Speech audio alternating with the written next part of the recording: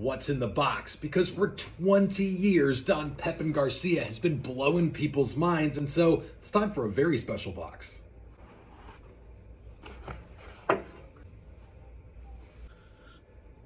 Now, if that's not one of the shiniest damn boxes I've ever seen in my entire life, and has a button open latch on the front, that is a very rare thing for a cigar box. Opening it up, immediate presentation is solid Spanish cedar. And most boxes come with this just like Spanish cedar veneer sheet. This is a sheet of solid Spanish cedar, not flexible, not flimsy. The blend itself uses a Cuban seed oscuro wrapper grown in Nicaragua. And among the fillers is pelo del oro, which stands for golden hair. It's a Cuban seed leaf that the Garcia family holds for their rarest cigars. And I'll tell you one thing, it's cigars like this that make me love answering the question,